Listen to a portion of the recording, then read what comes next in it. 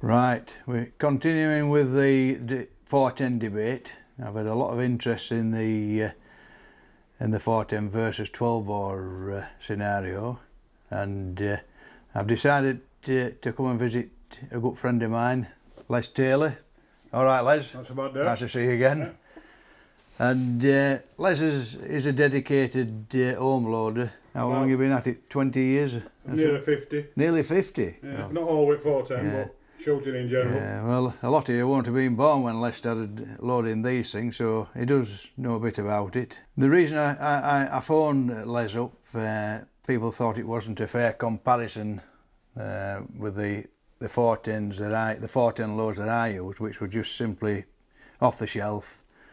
The little 2.5-inch 4-long cartridge, and the two 3-inch make cartridges. And one of the big issues, of course, is using them on high birds, and hence my phone call to Les. Let's sit at the table and discuss it. What I consider an expert in this field, in game shooting. Well, he's a good game shot, is Les, but you can get more out of a 410 doing your own thing, can't you, Les? Definitely. Yeah. You load it up to what you want to do with it, if you understand that. Yeah, as you can see, he's got I've got loads various here. powders, and each powder will do its own thing, won't it, Les? Yeah. Have you got a slow burning powder, fast burning powder? I don't know. What have you got here to? Mainly with 410, they're nearly all slow burning. You don't want a really fast burning powder. And why is that? It creates quite a lot of pressure, does 410. Right.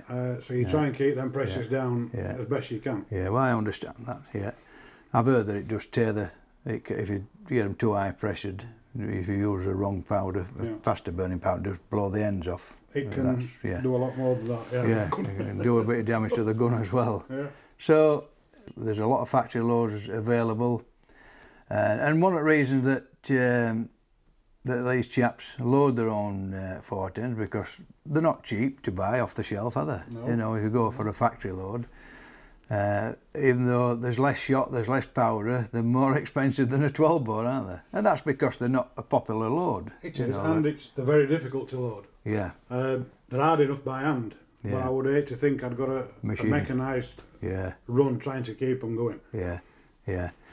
We've discussed this a few times, Les, on high bird shooting. You've been with me and you've loaded for me. Yeah. So, how do you think I'd get on with a 410 outside of some of them birds that I've shot, or what you've seen me shoot anyway? How would you compare it? You can't compare it, because they're not. A 410's not for the type of birds that you generally shoot. You would hit the odd one or two. Yeah. But to consistently kill a bird and do it properly, no, they're not high bird guns. The ideal place for this gun is in Lincolnshire on partridge, on good, fast, low partridge. Yeah, which is, I mean, he's just remarked about this gun as Les. I know he's got various guns that actually take 410 battles. You've got dedicated 410s as well, but I remember when you once fetched a gun to north of England, and you got three or four sets of battles for that. And 410, 28 bore and 12 bore, of course. 12, but this is a dedicated 410 by the look of it. Dedicated 410. It looks like a Browning to me. This Browning stroke Miroku. Right. That's the gun that I won World 410 Championship with. It's a dedicated group of followers, is the 410 load, and they have their own competitions. But one remark I did cynically remark that it's easy to become a champion with a 410. I didn't mean it in such a way where it wasn't going to take any type of dedication what your lads have got for it. What I was trying to explain is that you never see anybody turn up with a 410 at the World Fit-Ass Championships, because they won't win anything, they won't hit anything. No. They'd hit a few, but they would not win anything at all, would they? No. And there's a lot more people do Fit-Ass. I mean, if you've got to be honest and say that 410's fairly close community. Yeah. It's growing, but it's small. Yeah. So yeah, FITAS would be harder, and down the line, championship would be harder. Yeah, yeah. But I think it's a fun, for me, it's always been a fun weapon. You know, it's been a fun gun really, where you know, you can, if everybody's using 410s, that's a fun aspect to it. You know, then it becomes a point where each shooter that's entering the 410 competition, he's got his dedicated load, what he's been working on. And I suppose you're experimenting every day with 410 loads. You could see these range from 16 gram 8s up to 20 gram 4s. Now, you'll notice that that's a roll turnover, which I don't normally use. That's a 3-inch crimp against a roll turnover. Well, which do you prefer then, rolled or? I prefer crimp because you tend to get a better pattern with them. I prefer 6s for most game. Yeah. Yeah, well, the proximity you're shooting at them at sort of 25-30 yard away, you wouldn't really want to be shooting out above 30 yard, would you? No. Not consistently, no. Not to be fair on the game. But yeah. And like back end at season, when pheasants are a bit more hardy, I'll go on to a 5. Yeah. Which is fair enough. Yeah. I know that you're a fantastic engineer, but retired now, aren't you? Yeah.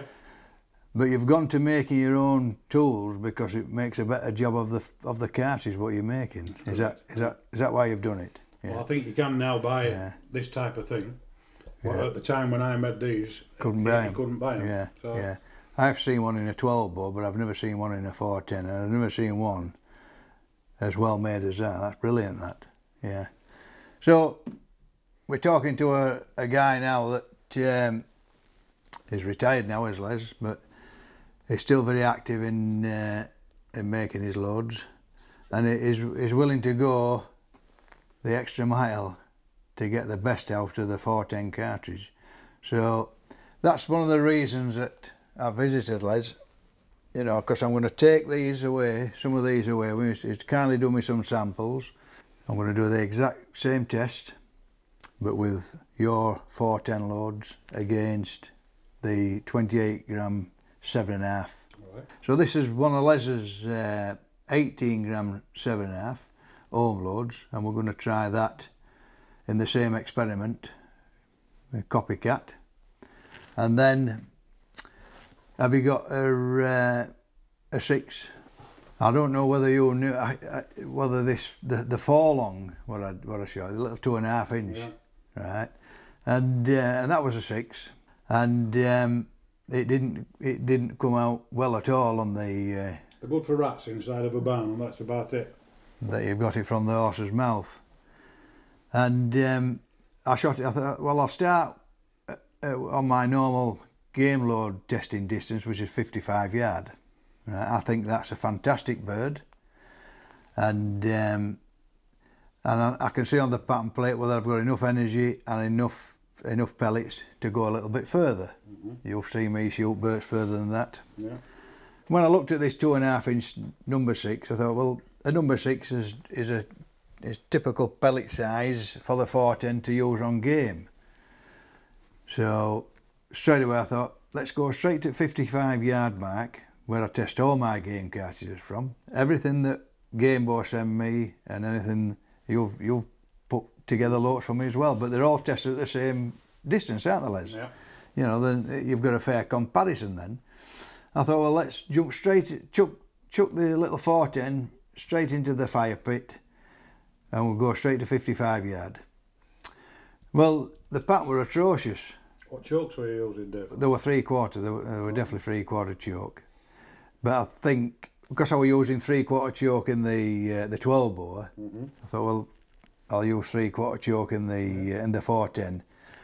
And somebody did remark that you should have been on full or super full with a 410. Not necessarily. I run 3/4. Yeah. Most. Well, that's the one that chokes I prefer is 3/4.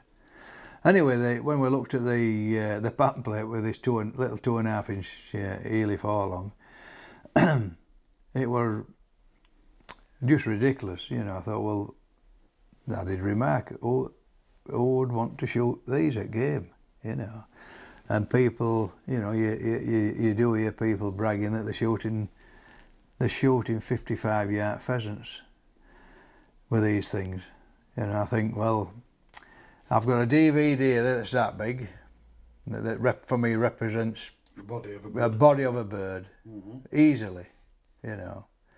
And there wasn't one pellet on the DVD, and you could have, honestly, you could have thrown a football through the pan. And the next experiment was at 40 yard, then at 30 yard.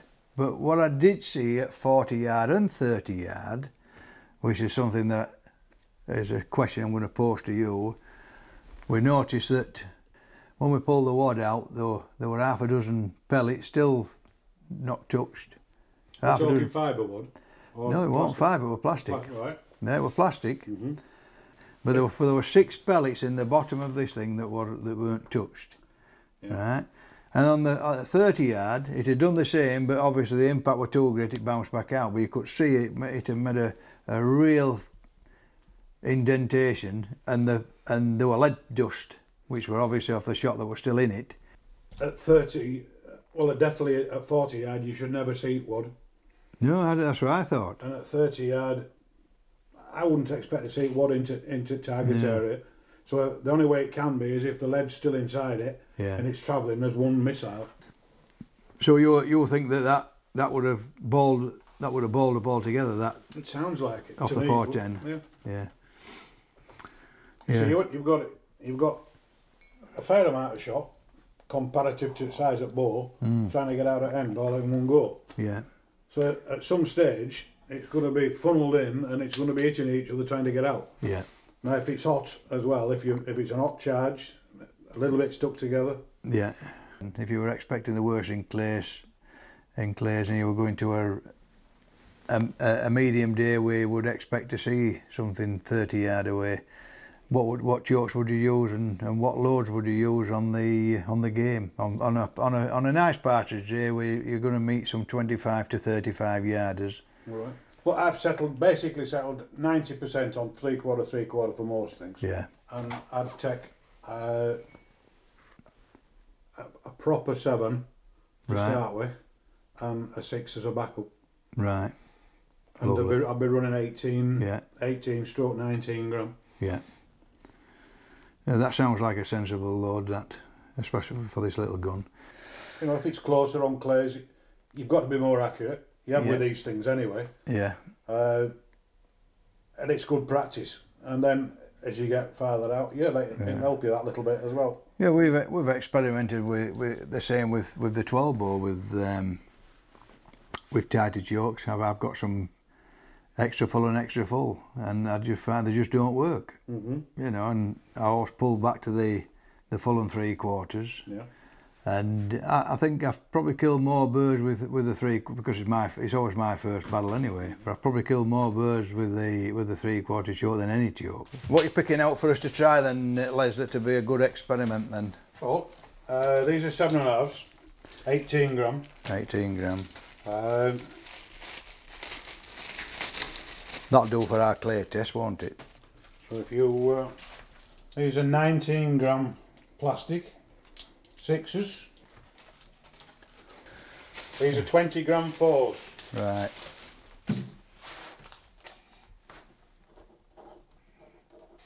And you want some 5s. Yeah, lovely that. So these are 19 gram plastic 5s. We've just jumped the 410 mark. Now we're going into the 28 tape bore, which is it's a favourite little gun of mine, and it's one of the gauges that we are going to do a film on. I know Gamebore have got some fantastic 28 bore, because I see them on a regular basis at Water Priory, pulling nice birds down. As I've said before, I don't think the 410 is the correct gun to introduce children on, do you, Les? No.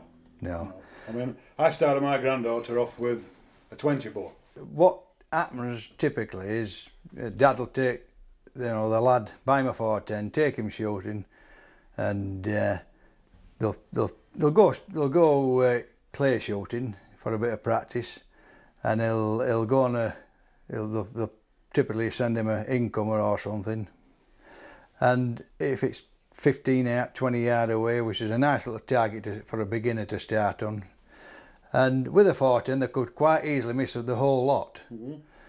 And with a 28 bore, it just cuts that margin of error down altogether. A bit wider, better pattern. Yeah.